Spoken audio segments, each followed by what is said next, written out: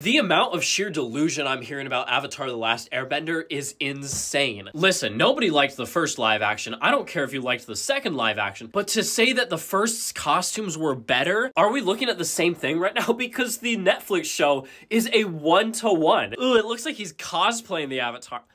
What? So let me get this straight. It's bad when an adaptation changes the story, doesn't follow the source material, but it's also bad when they do. It's okay to not like things. You don't have to lie to justify it. You understand that, right? The outfit design in the show is some of the best that I've ever seen. And you're genuinely out here saying this is better? Where's her mother's necklace? I hate the whole it looks like cosplay argument because it just shows how unused to seeing color we are in fantasy nowadays. Fantasy is supposed to be nice. It's supposed to be bright. It's supposed to be colorful, especially when based off of a kid's TV show. I'm sorry, but this is not Game of Thrones where it's gray, gray, and more gray. This is so boring. Get used to seeing color. It's fantasy. It's awesome. Stop lying. This neither looks nor feels like the Air Nomads.